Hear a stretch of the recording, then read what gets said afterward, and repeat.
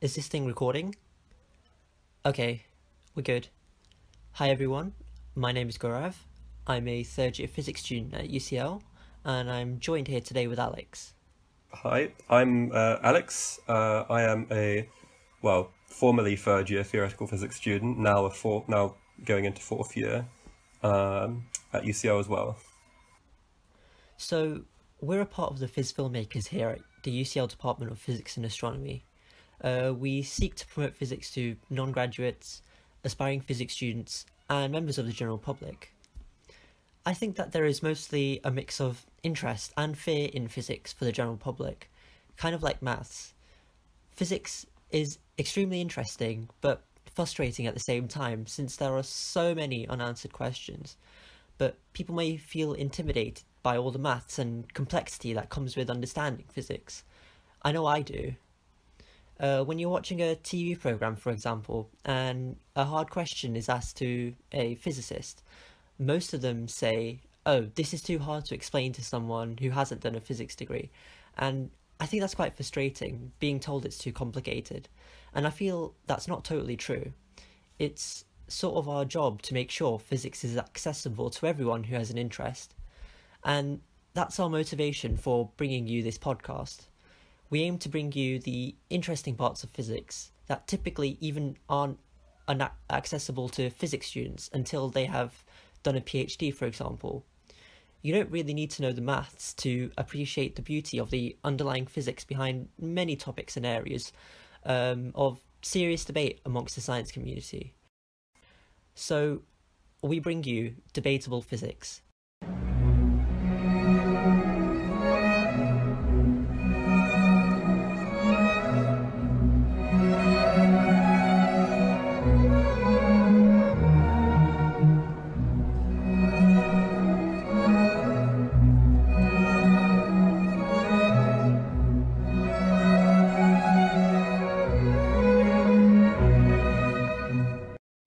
So, for our first topic, I wanted to talk about the idea of living in a simulation. This concept actually has a name. It's simulation hypothesis, and I definitely did not look that up on Wikipedia because that would be disgraceful to the world of science. No, but I should point out a disclaimer that we are in no position whatsoever to teach about the idea of a simulation. You're going to have to get an acclaimed professor, but what we're trying to do is have a sort of a discussion about this idea, our own personal opinions and thoughts. So if we do say something that's not right, please forgive us and take everything we say with a grain of salt. Now, have you come across this idea before, Alex? Yeah, I have. I think I was watching a documentary of some sort. It might have been one of those what I don't know, but they're ones, I don't know if you know the ones that Morgan Freeman narrated. I think it was called Through the Wormhole. Through the Wormhole, that's the one. I mean, this idea first came to my light, and certainly I would say the public light, when Elon Musk revealed he believes in the idea that we could be living in a simulation. Now, when I first heard this, I thought to myself, well, he does say some pretty controversial stuff. Now, going off of 32 most outlandish things that Elon Musk has ever said, thank you internet, he believes that there are aliens, he wants to colonize Mars, as with his company SpaceX, and plenty of other stuff. He does say a lot of weird things, that is true. But I want to focus on his idea of living in a simulation. I have this clip here of him briefly explaining his thought process. I think here's, the strongest argument for us being in a simulation, probably being in a simulation, I think is the following.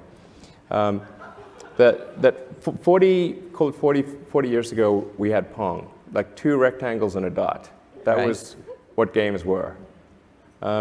Now, 40 years later, we have photorealistic 3D simulations with millions of people playing simultaneously, and it's getting better every year. And soon we'll have virtual reality, we'll have augmented reality. If you assume any rate of improvement at all, then the games will become indistinguishable from reality. They'll be indistinguishable. Even if that rate of advancement drops by 1,000 from what it is right now, then you just say, okay, well, let's imagine it's 10,000 years in the future, which is nothing in the evolutionary scale. So given that we're clearly on a trajectory to have games that are indistinguishable from reality, and those games could be played on any set-top box or on a PC or whatever, and there would probably be, billions of such, computers or set-top boxes, it would seem to follow that the odds that we're in base reality is 1 in billions. I'm not sure where the probability comes from, but I'm not sure where the probability comes from, because that just seems sort of just plucked out of thin air almost, but it's sort of like... Yeah, I don't know where he gets those numbers from either. I'm assuming he's talking about order of magnitudes mainly. I think what he says is plausible. Surely if these video games that are currently being developed become more and more ultra-realistic, then we could be living in a video game, I suppose. I should point out the history of this topic first of all. The mastermind of this concept, I suppose, is Nick Bostrom. He's the first name that will come up if you Google simulation hypothesis on the internet. He's a philosopher at Oxford, and he's come up with many ideas surrounding the future of humans and AI, etc. So much so that he's created the Future of Humanity Institute, which aims to ensure that the future generations of humanity can sort of continue on, which I think is amazing. But he wrote about the simulation hypothesis in a paper back in 2003, which is not that long ago, but is really old in technology years. He states that there are 3 possibilities for the future of humans regarding simulation. All human-like civilizations in the universe go extinct before they develop the technological capacity to create simulated realities. So that may be through nuclear destruction or climate change or an asteroid impact like the dinosaurs. The second one is, if any civilizations do reach this phase of technological maturity, none of them will bother to run simulations. So, ethically speaking, humans will, I guess, refuse to run simulations even if we have the technology to do so, maybe through some fear of what we'll discover or the consequences. And the third and last point is, advanced civilizations would have the ability to create many simulations, and that means there are far more simulated worlds than non-simulated worlds. So, attributing to our nature, if we have the ability to create a simulation, we probably will, and we'll probably do lots and lots of them. Given that there are maybe other life forms out there who may have beat us to it, we may be one of those actually living inside one of their simulations, which I know sounds absurd, but plausible nonetheless. So in terms of this hypothesis, I presume, does that mean, obviously, of course, when you say simulated reality, one can interpret that a number of ways. So, of course, we could potentially simulate reality right now, but obviously it probably wouldn't be a very good simulation. So I presume you mean, first of all, that it's a accurate, almost reflection of our universe, literally almost a copy, but perhaps if we wanted. Is that what you're sort of saying when you mean simulated reality? Because there are sort of levels to how accurate the reality being simulated is. So, if we were going to simulate our own reality, I'd assume it's a simulation of our entire universe, almost a carbon copy. If you've heard the idea of the Turing test, then I'd imagine our simulated universe would have to be indistinguishable from our actual universe. For those of you that don't know, the Turing test is essentially the idea that in order for a computer, or in this case a simulation, to pass the test, a human would not be able to tell the difference between a computer and another human when they're sat in front of both. So in our case, there'll be a sort of blurred line between reality and simulated reality. The thing that for me is quite a sort of leap is sort of this sort of timeline of, they'll not be able to simulate the universe. So the sort of assumption that you won't reach the computing power, it's hard to say, because obviously as computing power increases, I mean, if the leaps we make in computing power help to make even more leaps and sort of help speed it up even more and more and more, it's difficult to say sort of where we'll be in the future. So it's sort of, to put a sort of fine cap on it to say we'll never be able to reach that, I feel is a bit of it might be a bit of a bold assumption. Additionally, I think the idea that a civilization wouldn't run wouldn't run the simulations is also another thing I would disagree with, because I mean it just depends, I think, because obviously, I mean, humanity has done a lot. I mean, it might not even, simulating reality might not even be a bad thing in and of itself. So, I mean, sometimes you might just want to sort of see what's going to happen in the future. Again, that's sort of more a sort of question of, well, there are ethics, and just to say that it's to say that a civilization won't do it again is, I think, an assumption perhaps too far, because you can't really predict how a civilization will necessarily behave, particularly this far off in the future. I agree with that idea totally. I mean, humanity has a great sense of curiosity, and it's never stopped us in our long history. For example, when the Egyptians buried their pharaohs in the tombs, they were never to be opened to respect their kings and queens. Little did they know that modern-day humans would go excavating the Valley of Kings, totally going against the Egyptians' wish. I mean, our curiosity may even one day cause our extinction. Going off on another topic, with regards to nuclear waste, well, we've got to put it somewhere and make sure that future humans or other species, should they find a whole bunch of nuclear waste, not to disturb it. Otherwise, we know what's going to happen. So we have to make sure to hide it and not let our curiosity get in the way of discovering what it is. So if we do have the capacity to create simulations, I think it would take a lot of willpower to not go through with the simulations itself. Now, the consequences of doing so are so far unknown, and I guess will be unknown until we do. Yeah, absolutely. And given humanity's history, it is a very dubious point.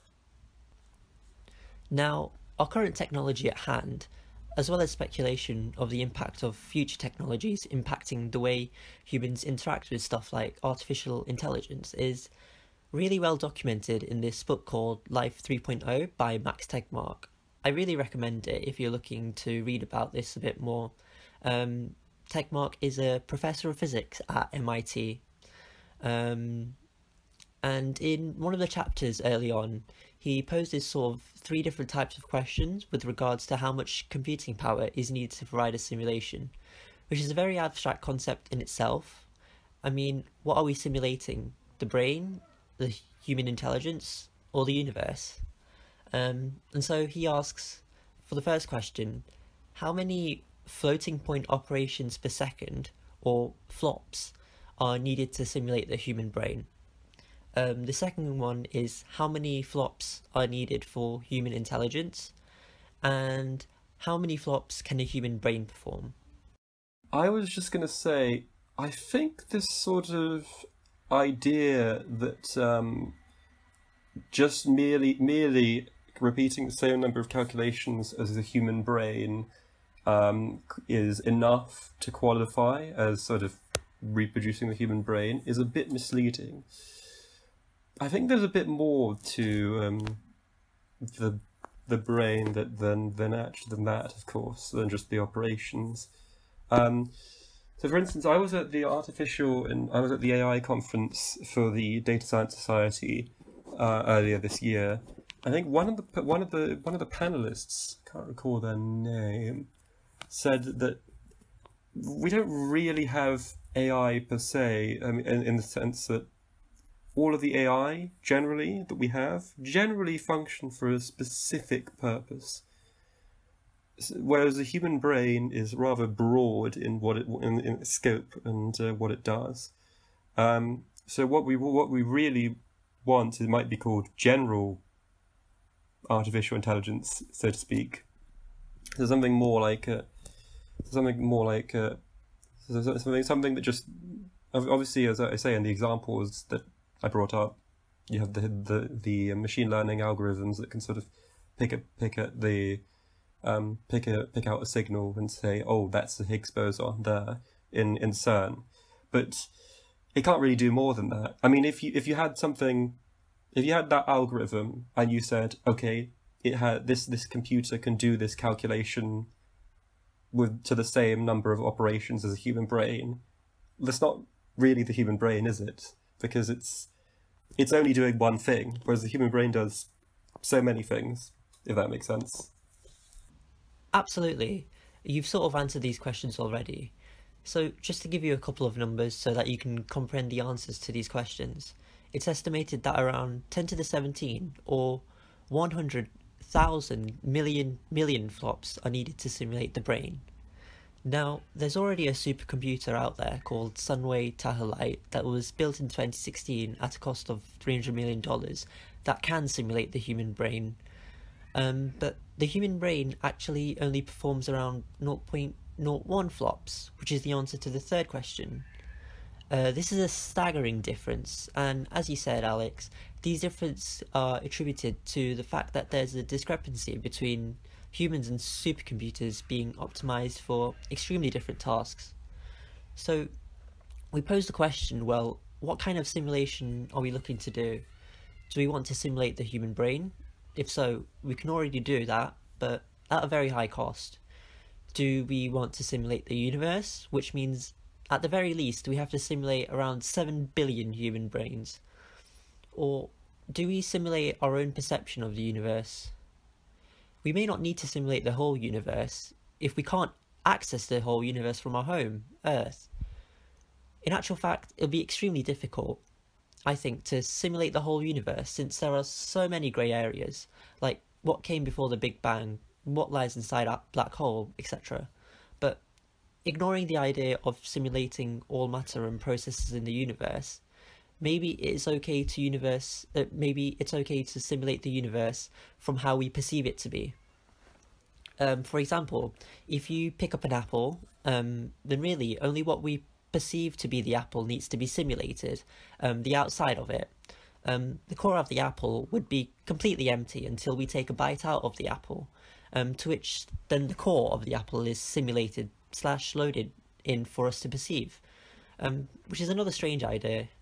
Yeah, I mean, if you're running a simulation like that would make sense to sort of save the processing power like that. But I think this sort of goes to sort of the idea of, if we were in a simulation, sort of who do we define ourselves as uniquely the observer? For instance.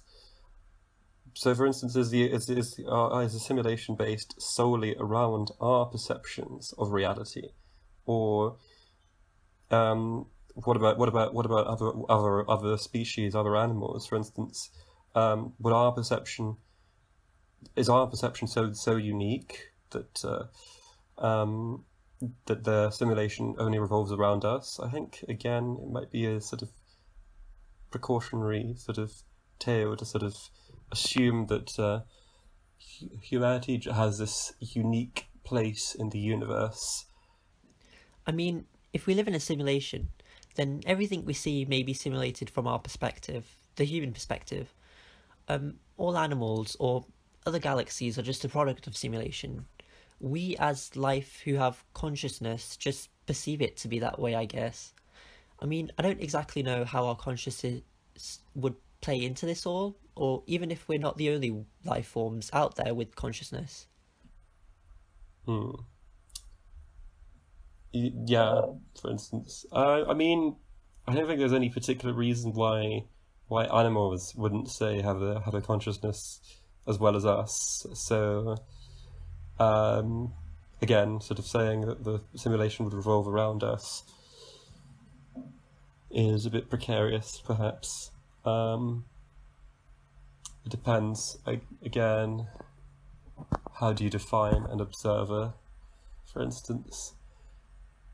Do you even go for, say, any life, like plant life? I mean, they perceive in their own way, I guess. Obviously, they're not very different, but they can sort of certainly react to the world around them, given certain stimuli, of course. So, is the reality projected for plants as well, for instance? It's an interesting conundrum, and sort of brings in philosophy and biology into this argument. But the reality is, I think we just don't know. I mean, there are so many types of simulations that we could be living in. I mean, if we are living in one, what would be the sort of details of it? For example, could our consciousness be controlled by other life forms living outside a simulation, like a sort of video game style Sims, in which case we don't actually have any freedom or a consciousness? It's all being controlled.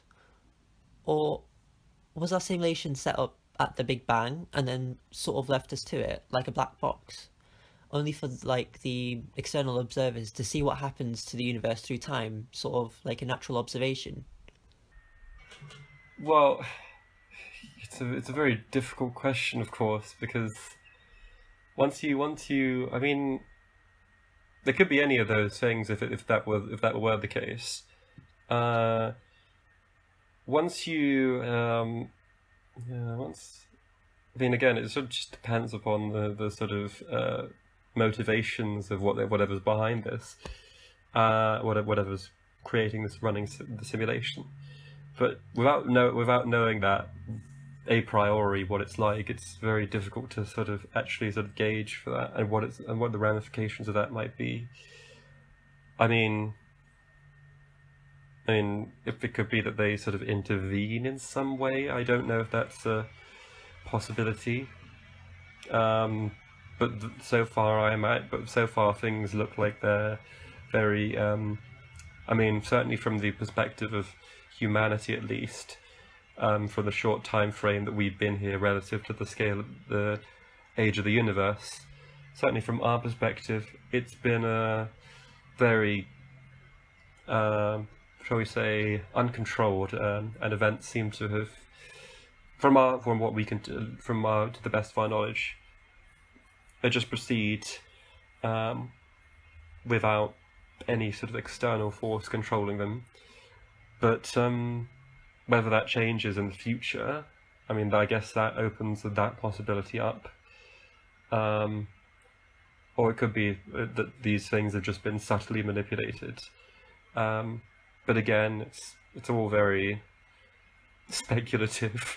It's all just sort of, what could this be? What could that be? It's hard to say. I also wanted to dwell on the idea of the multiverse theory. So as it goes, this idea is that every time a decision is made in the universe, it could be, for example, someone deciding to wear a red t-shirt or a blue t-shirt today. The universe will split into two versions. One where the person wore the red t-shirt and one where they wore the blue t-shirt. And this sort of implies to me personally that there are an infinite number of decisions that could be made today. In essence, we could strip all decisions made in the universe down to the rearrangement of atoms. And there is, or will be, a universe for every rearrangement of atoms in the entirety of the universe. So that would imply to me that there would have to be an infinite amount of matter then. And just like the idea of an infinite amount of energy, this sort of sounds impossible to me. So maybe it could be that if we were to live inside a simulation, then this would be no problem at all, since there's no actual matter, everything is simulated. And given that a simulation can be run, then many more simulations can be run at the same time. going back to the third point of Bostrom's argument. And so there is a simulation for every possible outcome for our universe, down to every decision made by every human. Again, this would just be my opinion. That's interesting because, of course, yeah, I would have said, obviously, decision making being a deciding factor again is sort of like there shouldn't really necessarily be the unique decider as to the splitting. But the sort of multiverse idea, sort of, I mean, because obviously what you're saying is if there's loads of universes, there's loads of matter, right? Is that essentially what you're sort of implying? Yes. The question from that, I suppose, is how do those other universes interact with each other? Is it possible to interact with another universe? And I guess that's a very difficult question. I mean, first of all, we need to sort of gauge whether these other universes would exist before we can. They need to be there for us to interact with. Second of all, yeah, and if they are there, how do we even interact? There's a lot there to unpack. I'm not sure how to go about this. I mean, it's possible. I don't know. I don't know how reliable this sort of many worlds theory is, but obviously it's something that will be incredibly difficult to obtain evidence for. But it's an interesting idea nonetheless.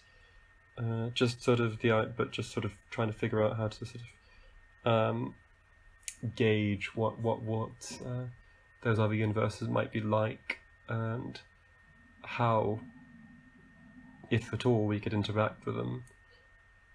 For instance, would we need to go to the edge of our universe? Well, that's impossible because you need to travel faster than the speed of light. So that's sort of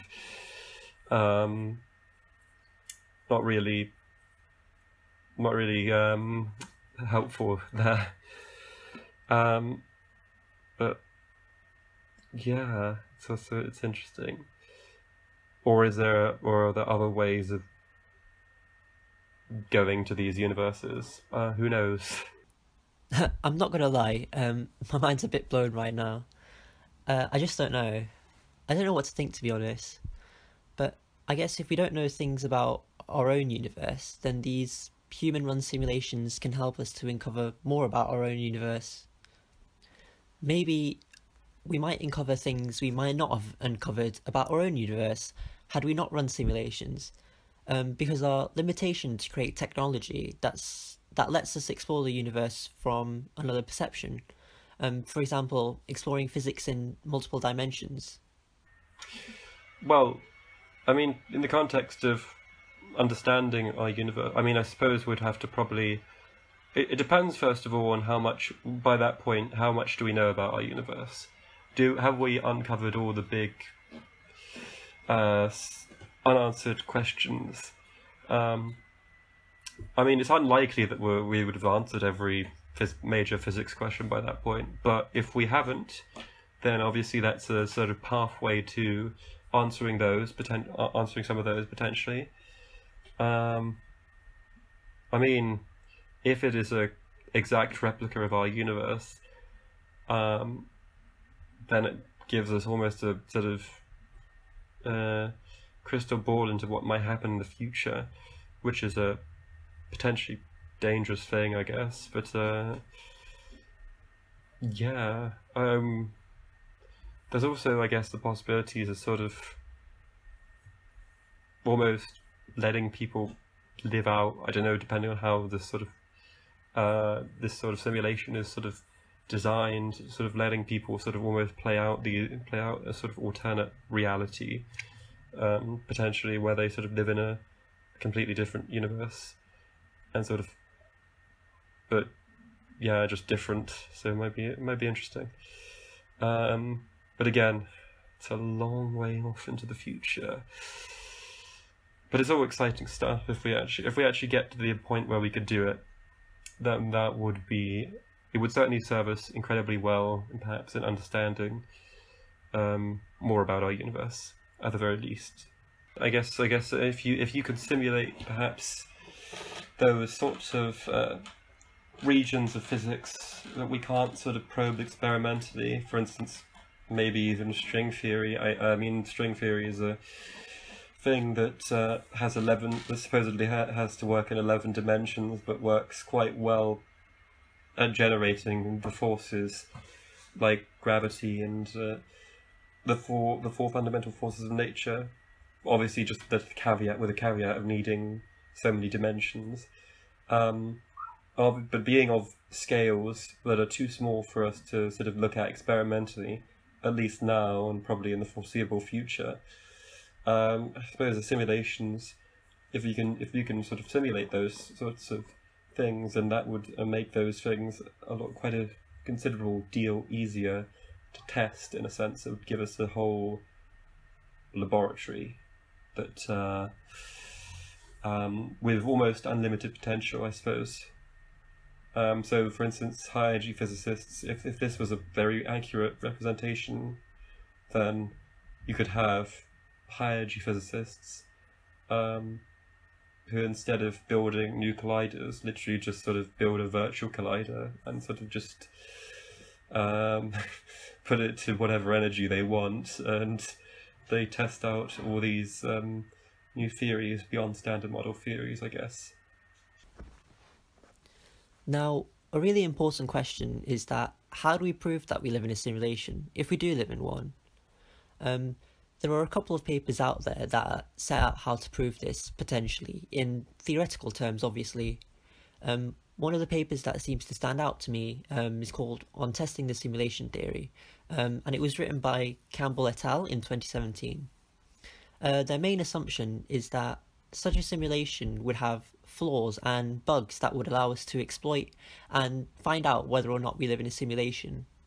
They state that the simulation performing they state that the computer performing the simulation is finite, i.e. it has limited resources, and hence such a system would, as in a video game, render content, reality, only at the moment that information becomes available for observation by a player, and not at the moment of detection by a machine. So I believe this links to my example of simulating an apple. So, for example, in our world, if we're running a video game on a laptop with poor technical specifications, then to us, the whole game would lag awfully. The idea would be that a character in the game, if it has a consciousness, would notice this lag and think, oh, I must therefore be in a simulation, otherwise there'd be no lag in a simulation. Of course, if the video game was running on a high-end computer, it would be very difficult to see this effect. It is a tricky one. I mean, this sort of idea of being, I mean, if you're limited in the simulation, I mean, the example you put there is an interesting one. You say with a poor laptop, you'll be able to clearly see it's a simulation.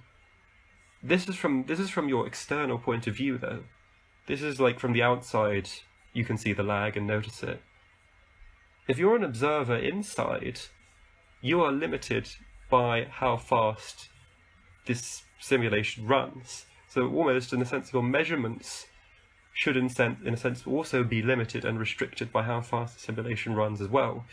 So I'm sort of a mind that it would be quite tricky to actually probe and sort of gain a sense for it. As to how you would go about this, you'd have to be remarkably clever. So I'm not too sure, but I don't know if that sort of an analysis makes sense from my perspective, from what I've just said. I get what you mean. I'm assuming that the characters in the video game have some sort of capacity to see that they are in a simulation, given that there are features that we see to let us know that a video game is a simulation, apart from the obvious, like the lag. But assumptions aside, interestingly, they want to explore Young's double-slit experiment. And I wonder why it may be, given that it is done to death by everyone who's done a physics degree, and they're probably sick of hearing about it. but it is a really important experiment as it helped us ponder on the idea of wave-particle duality. Would you mind explaining wave-particle duality, please, Alex? Well, wave-particle duality is the idea that you have particles on the quantum level behaving rather much like waves. Instead, they sort of travel as this, shall we say, a cloud, well, a wave-like packet of probability, where the wave sort of is more a measure of the probability of finding the particle in a particular place. I don't know if that's a reasonable way of putting it, but yes, or until you actually like measure it, it is this wave function, and once you measure it, this wave function collapses. Is the idea of quantum mechanics. So, from what I can interpret from the paper, bearing in mind I could be completely wrong, so please forgive me if I have massively misunderstood the concepts in this paper. I'm going to try my best, but for those of you that don't know about Young's double slit experiment, it's basically you have a beam of light that is being fired at two parallel slits, and that light is then being projected onto a screen. Now, if a light behaves as a particle, which was what was believed when they first did the experiment, you would see two spots on the screen directly in front of the two slits, where the particles of light shine through the slits. It's common sense, but what actually happened was not only were the two spots in front of the slits, but multiple spots of light that weren't even in front of the slits in what is called an interference pattern. Now that is only a phenomenon if light was a wave, but if you then detect and record at the slits where the particles pass through, then an interference pattern isn't observed and only two spots, as what we would have thought if light was a particle. So in this way, detecting and recording the light has an effect of whether it behaves as a particle or a wave, in wave-particle duality as explained by Alex.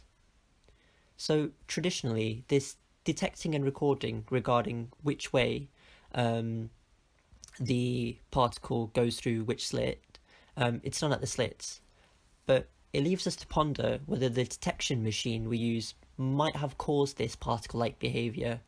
So there's this idea that this which way detections can be performed after the particle has gone through the slit, and actually it makes no difference whatsoever whether the which way data is recorded before, at, or after the slits. Therefore, the results we see at the screen is a result of recording the data, wave-particle duality. So they sort of play on this idea and have thoughts on what would happen if you erase this sort of which way data. And for me, this is where things get a bit hazy. But feel free to have a read of the paper yourself. They basically summarise that the pattern found on the screen is computed and available to be rendered to an external observer only at the moment the information becomes available for observation, and not at the moment of detection by a machine. Well, it sort of depends, because I think in the act of measuring, you sort of interfere with the system itself. You sort of almost spoil this sort of system, and that might be why you get this sort of collapse of the wave function. So, yeah, I mean, the very sort of probabilistic nature of sort of making predictions about where the particle will be is obviously makes things a bit difficult in quantum mechanics. So it's a tricky sort of idea to sort of get your head round, whether you should whether this is sort of an indication of being a sort of a way to perhaps probe what if we are in a simulation or not. I'm not entirely certain. Again, I sort of think the limitations of the simulation itself will limit the sort of measurements you can make anyway, but sort of in a way that sort of you can't notice it really. This is all, of course, theoretical and immensely difficult to carry out, hence they labelled it as a thought experiment. And as you pointed out, we don't exactly know the details of what kind of simulation it would be, or how we could find out if we are in a simulation or not, but I think it's interesting to think about. But hypothetically, if we do find out some way or another that we do live in a simulation, what would be the consequences of it? I think it depends on sort of I think it depends on everyone's individual outlook, to be honest, because I mean, I'm sure some people would find that rather disheartening, I guess, to sort of say that it's all sort of a projection of reality. To sort of say it's all simulated. Some people might not care either way, because it doesn't really change your day-to-day per se, I guess, because you're sort of, I mean, you'll still do what you're doing. Just still, it's an interesting fact, because then it sort of posed the question of, obviously, if there's a simulation, there's sort of, there must be some layer of reality there, at somewhere down the line, just in case there's a simulation of the simulation's inside another simulation, or if the entities or civilization that are simulating this are the real world, as it were. It would be interesting to sort of see what it makes you ask the question of what the real reality actually is. Obviously, it would be incredibly difficult to actually gain a sense for that from within a simulation, because you can't really, well, I mean, not to my knowledge, you can't really observe outside a simulation. Again, there might be some clever caveat to this, but at least I have no way of seeing outside that I'm aware of. Now, you dwelled on this a bit, this idea of it being disheartening for some people. And actually there's an economist out there called Robin Hanson who said, your motivation to save for retirement or to help the poor in Ethiopia might be mitigated by realising that in your simulation you will never retire and there is no Ethiopia. And I think this sort of expands on what I was talking about earlier, what parts are simulated and what parts might not exist. Now, I've never been to Ethiopia, but I've obviously heard about it. As far as I know, Ethiopia might not actually exist until I actually go there and visit it, if there's a simulation that revolves around my perception of the world. And if this is the case, people might rather live more for today and might unfortunately care less about others, because other people would be a simulation to them. They don't exist. And I think that's quite a dark thought. But as you said, we may just live life as normal. And as one person put it, have good lives and have a good time. And I think that's a good place to end our discussion. I'd like to quickly ask you, Alex, after all this, do you think we live in a simulation? Personally, I don't think so, but I could be wrong. I don't really have any justification for that, but beyond my own sort of perspective. But yeah, I personally don't think so. But again, could be wrong. Fair enough.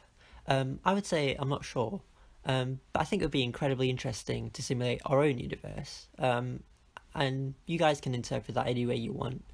But anyways, thank you so much for joining us today, Alex. My pleasure. And thank you guys for listening. I hope you found this discussion interesting, and like I said at the beginning, please take everything we say with a grain of salt. This is all speculation. Alex and I are in no position whatsoever to say anything for sure about this. We're not conspiracy theorists or anything, just interested in stuff like this, and we hope you are too. See you soon.